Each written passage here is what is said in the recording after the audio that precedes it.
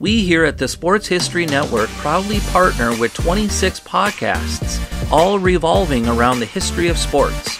But did you know that many of our hosts were sports history authors way before they started their shows? It's true. We've got Joe Ziemba, host of When Football Was Football, Joe Zagurski, host of Pro Football in the 1970s, Mark Morthier, host of Yesterday's Sports, Tommy Phillips, host of Lombardi Memories, and Scott Adamson, co-host of From the 55-Yard Line. All these authors have many books for you to choose from. To check them out, go to our website at sportshistorynetwork.com/sportshistorybooks. Pick up your copy today. Soundtrack provided by Kevin MacLeod of filmmusic.io.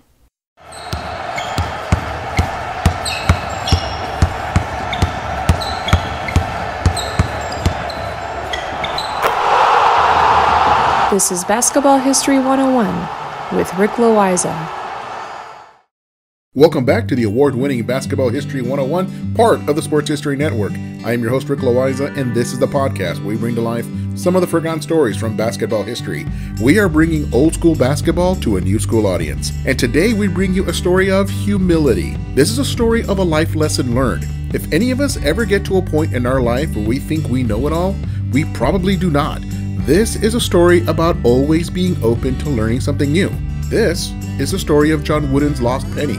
It was all part of an annual pep talk that he used to give right before the first game of each season while he was at UCLA. You might call it a ritual, you might call it corny, you might even call it unnecessary, but it is hard to argue with the man that many consider the greatest basketball coach of all time. At the very least, he is considered the greatest college basketball coach of all time. John Wooden won 10 national championships while he was at UCLA. That is why they call him the Wizard of Westwood, the section of Los Angeles where UCLA is located. When it comes to men's basketball, the next closest is Mike Krzyzewski from Duke University with 5 national championships, only half as many.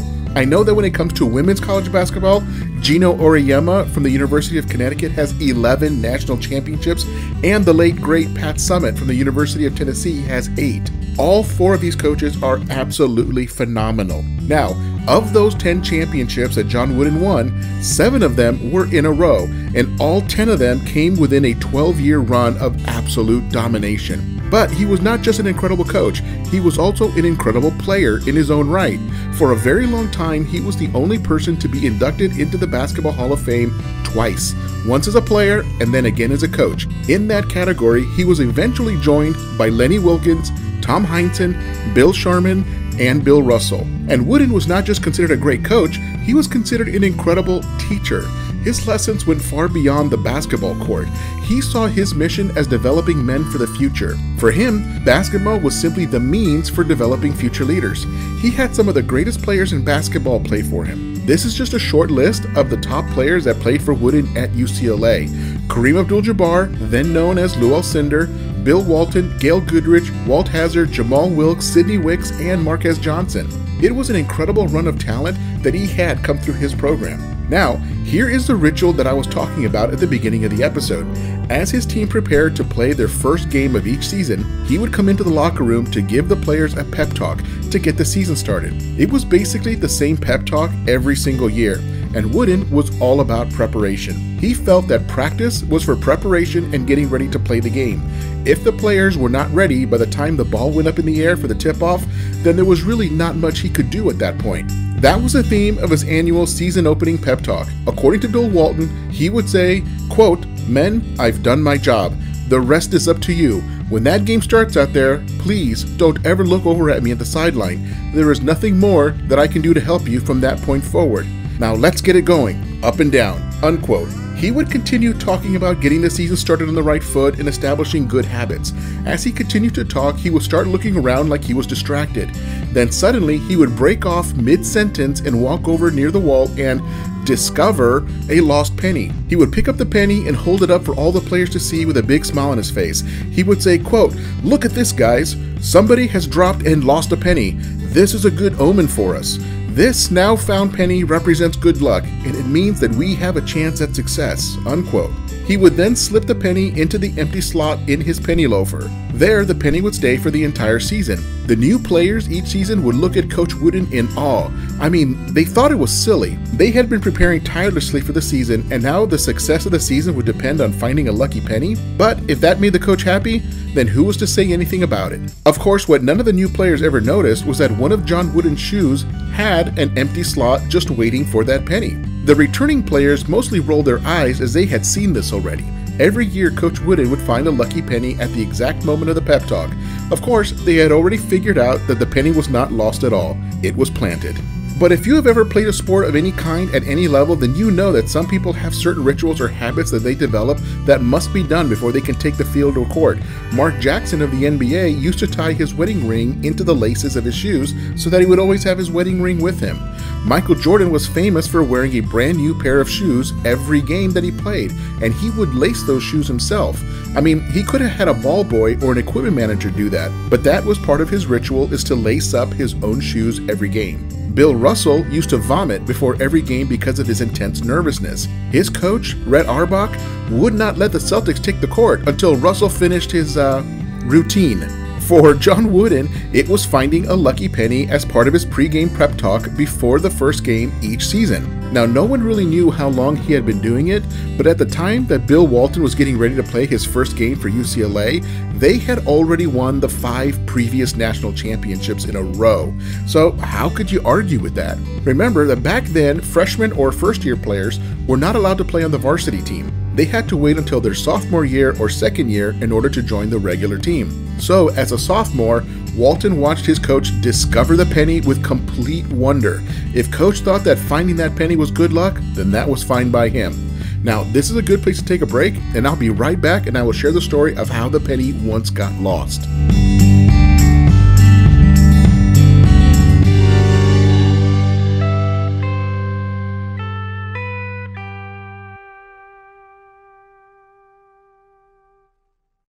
This podcast is part of the Sports History Network, your headquarters for the yesteryear of your favorite sport. You can learn more at sportshistorynetwork.com.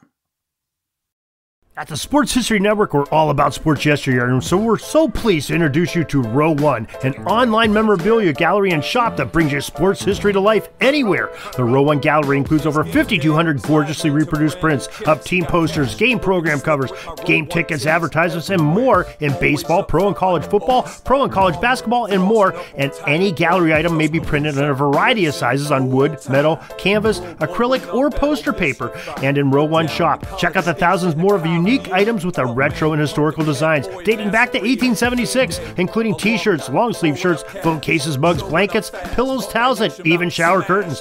Go to sportshistorynetwork.com, ROW1, for access to the full Row One catalog and for gallery prints and gift items, plus get a 15% discount off all prints on the Row One Pictorum Gallery with coupon code SHN15. Follow the link on the show notes.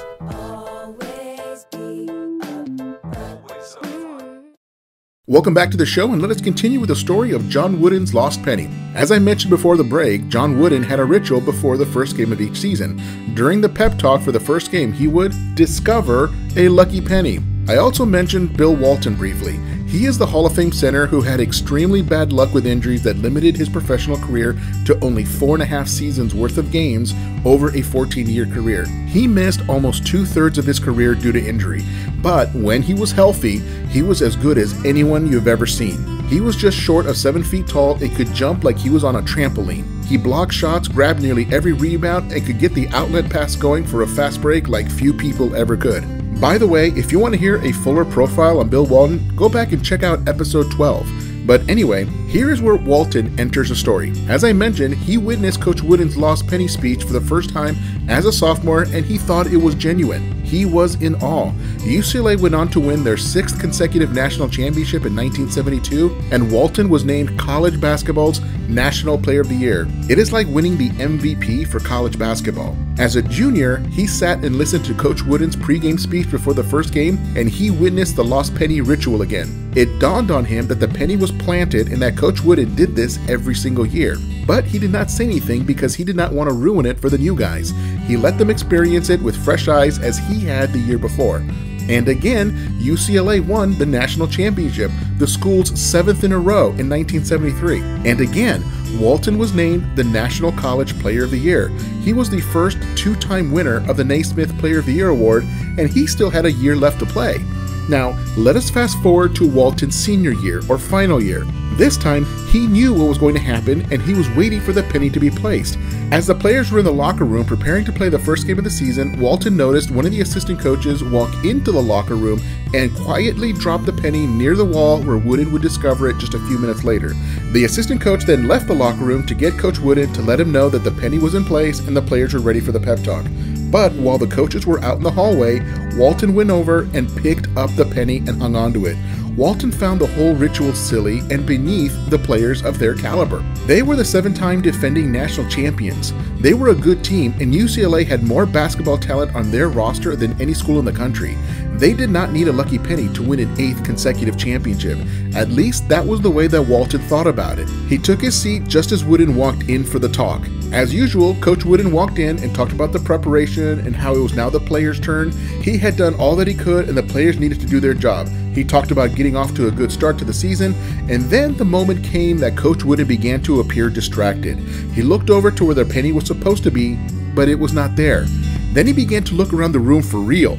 Maybe the assistant misplaced the penny. Wooden was now starting to look a little worried. His whole speech built up to the discovery of the penny. But the penny was not there. There was an awkward silence as Wooden had no idea where to go next with the speech. There was no penny. Suddenly, Walton stood up and said, "Come on, guys, let's go. We're a great team. We don't need luck. And coach, here's your silly lucky penny." And he handed Wooden the penny, and the players took the floor and won the game easily. Walton won his 3rd straight National Player of the Year award, but UCLA failed to win the national championship. They struggled with little things all year. Their offense was not as efficient as it had been in the past. They were on a record 88-game winning streak when they lost by 1 point to Notre Dame on January 19, 1974. It was the first loss for UCLA in nearly 3 years. For Walton himself, it was his first loss of his college career. He had been perfect at UCLA up to that point. It was also his first loss since he was a 15-year-old high school player. He had not lost a game in nearly 5 years. It got worse from there. They lost 2 more regular season games, but still made it to the NCAA tournament. In the tournament, they defeated the University of Dayton and the University of San Francisco to clinch a spot in the Final Four. Now, by coincidence, the Final Four was played in Greensboro, North Carolina, the home of North Carolina State University, and UCLA's opponent in the national semifinal, North Carolina State University. They had beaten North Carolina State earlier in the season on a neutral court in St. Louis, Missouri, but now they were playing for a shot at a championship on the other team's home floor. Even with a couple of 14-point leads, they were not able to hang on and made too many mistakes down the stretch. They lost by 3 points, and Walton felt awful. If he had not messed with that penny, maybe things would have turned out differently. They definitely had the talent to win it again, but nothing seemed to go right. When they landed back at the airport in Los Angeles, he turned to Coach Wooden and apologized for ruining the whole season. He should have never picked up that penny. I still have a hard time believing the grace that Coach Wooden showed to Bill Walton. He chose not to get into it right there, even though he was upset that Walton messed up the lost penny speech. He simply handed Walton a letter, and it said, quote, "To Bill Walton, it's the things that you learn after you know it all that count," unquote. Man, what a lesson. Coach Wooden was always teaching. He used the opportunity to give Walton one of the biggest life lessons he ever learned. Always be open to learning new things, and don't ever think that you know it all. Don't ever think that you are better than anyone else. Walton never forgot that lesson. And the other thing that gets me about this moment is that Wooden already had that letter in his pocket. Who knows how long he carried it with him, but he had it ready, just waiting for that moment when he could teach Walton one of the biggest life lessons that he ever received. That blows me away.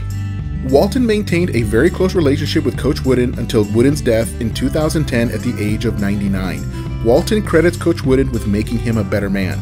The year after Walton graduated, UCLA went on to win their 10th and final championship for Coach Wooden, who retired right after that last game. And I think there is a lesson to learn here. I mean, besides the one that Walton learned about always keeping an open mind and always being open to learning new things, the lesson is not to mess with other people's habits, no matter how silly they seem on the surface.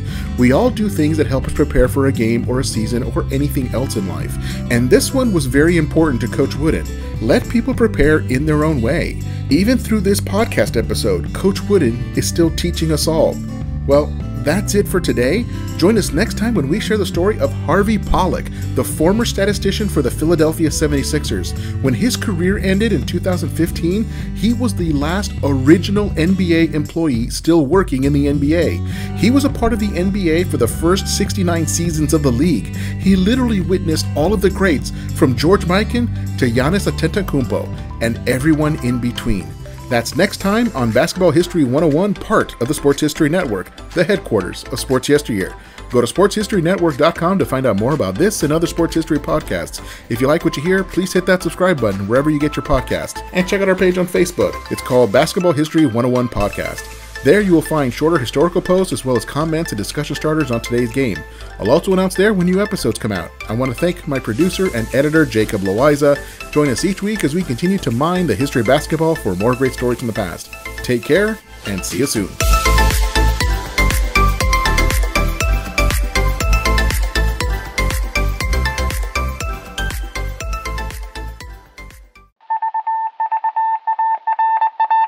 It was just another ordinary day in the offices of the Pittsburgh Guardian newspaper circa 1924. But for Marla Delft, assistant editor, everything was about to change. For she was about to discover the awesome attractiveness of Row 1 brand retro sports paraphernalia items thanks to Orville Mulligan, sports writer. And there it is. Wow, Orville, that's really the bee's knees. Isn't it just? A poster-sized replica of the actual 1909 World Series program cover. I can see that. But where did you get it? And where'd you get it framed? I ordered it from the Row 1 website, where over 6,000 items of sports memorabilia from the 1880s to the 1990s are available for reproduction, in multiple sizes and in several different materials, with over a dozen styles of frame to choose from for prints like this. Well, I'm sure Mr. Delft would love to put up more of these in the office. But I'm equally as sure they're beyond this newspaper's budget. Not at all, my dear Marla. See for yourself. Go to sportshistorynetwork.com/row1. sportshistorynetwork.com/row1. Oh my, these are good prices. Oh, and look at this stuff. Oklahoma-Nebraska football, college basketball art, Michael Jordan items. And so retro it was that sports Marla Delft advertisement discovered the placards. splendiferous magic of Row 1 sports memorabilia, arts, and prints. You can too by visiting sportshistorynetwork.com/row1. That's ROW1 today for access to the full Row 1 catalog of gallery prints and gifts like t-shirts, long-sleeve shirts, telephone cases, coffee mugs, blankets, pillows, towels, and even shower curtains. Act today for 15% discount off all prints with coupon code SHN15 and 20% off all other items with coupon code SHN20 at checkout. And keep your dial locked to the Sports History Network for the exciting chronicles of the 1920 sports world in Orville Mulligan, sports writer. Coming soon.